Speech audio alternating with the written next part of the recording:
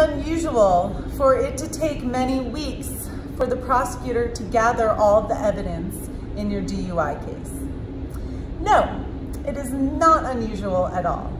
I think most people appear in court at that first court date thinking, well, this is the court date, this is happening, this is a very serious moment, and of course, the prosecutor will have all the documents they need to proceed at that time. The reality is that often it takes quite a while for the prosecutor to put together the file.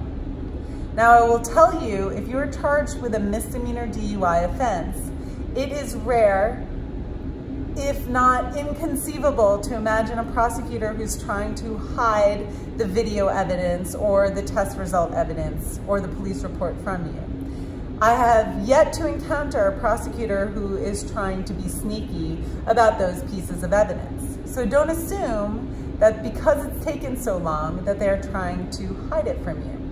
Rather, it's just a question of the wheels of justice moving slowly. Sometimes the prosecutor has to submit a request to the police agency in order to get a copy of the video. Sometimes the testing results, if they tested your blood, can take many months to come back before they can review and make a decision on the file.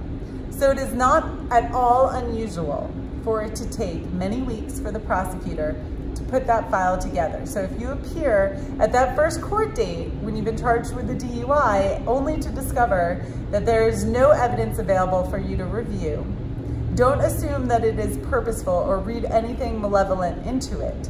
It is just a question of the bureaucracy of government, and sometimes it moves a little bit slower than we would normally like.